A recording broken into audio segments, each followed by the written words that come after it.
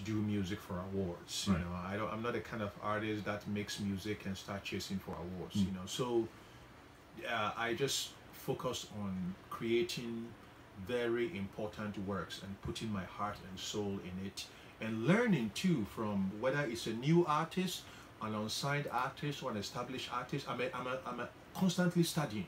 So when I come to Ghana, even, you know, I will look for even the upcoming artists, you know, to try and learn from them, because they are teaching me as I'm teaching them. Although I might have a lot of insight, but they can teach me something about, you know, just the freshness of perceiving that. I'm a little jaded because I've been through all of that.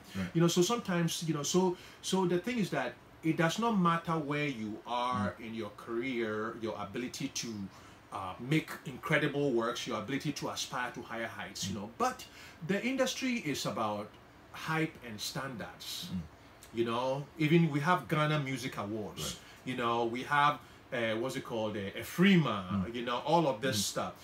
But the Grammys, for a long time, when it comes to music, if there's an award that you can go to every country, regardless of what awards they have, it's respected across the board. When you go there and they know you're Grammy nominated, you are put in a certain level. It doesn't matter because it reflects the excellence. You know, excellence.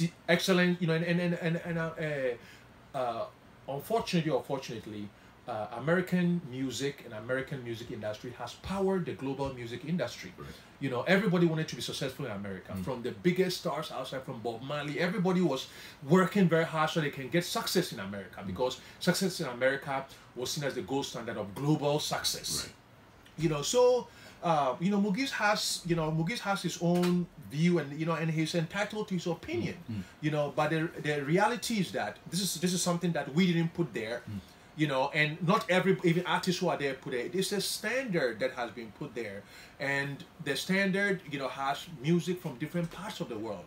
You know, and these are voted on by, you know, music aficionados and experts who are experts in so many different kinds of music, who've worked in so many different great records, or from promotions people to music producers to. So it's not like some one tribe of people who are there doing that. There's about over 20,000 people, voting members, you know, who are there.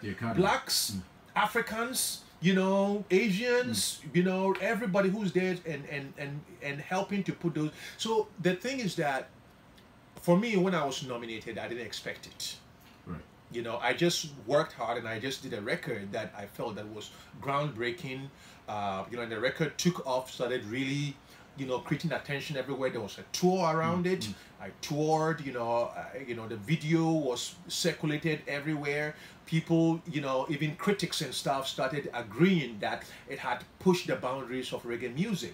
And so for an African who usually is very hard for you to get nominated in that category, you know, all of a sudden I get nominated in that category because the music and the album at that time was seen as something that had that kind of capacity and ability, and overwhelmingly, all these people individually in their homes, the people don't sit down and discuss. People are voting individually in their places. So if the votes are tallied and you are there, that means that there's an overall consensus of agreement that this is quality. That this is quality.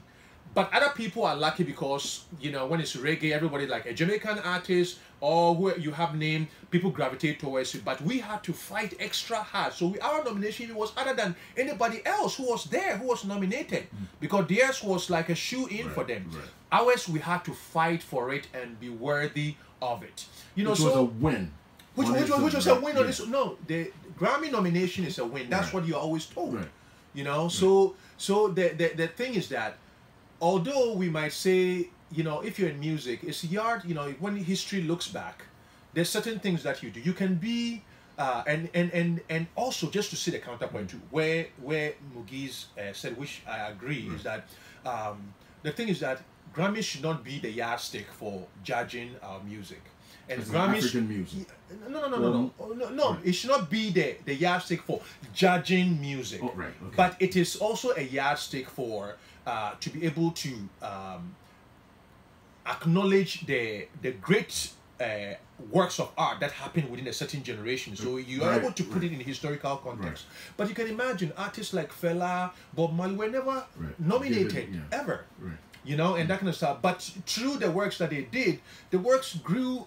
You know, they're Grammy worthy, but they were never nominated. But they grew. So it's not because you don't get nominated, or that doesn't diminish your ability or what you are doing and that kind of stuff. Or being nominated makes me better than any Ghanaian artist and that kind of stuff. No. I've never, even when I was nominated, even people who can Google the Grammy, the statement I made on the red carpet when they asked me, I told them that my nomination was a testament to all the great artists that I learned from, you know, upon whose footsteps I learned from the Ampedus and all of those Ghanaian legends whose music, when I was a child, I was learning, cutting my chops and all of that kind of stuff. The tribute was to them, because that was where I learned from and acquired a lot of it, different ideas, and moved forward. So it's not a nomination that is self-serving for me. It's a nomination for all of us. It's opened the door.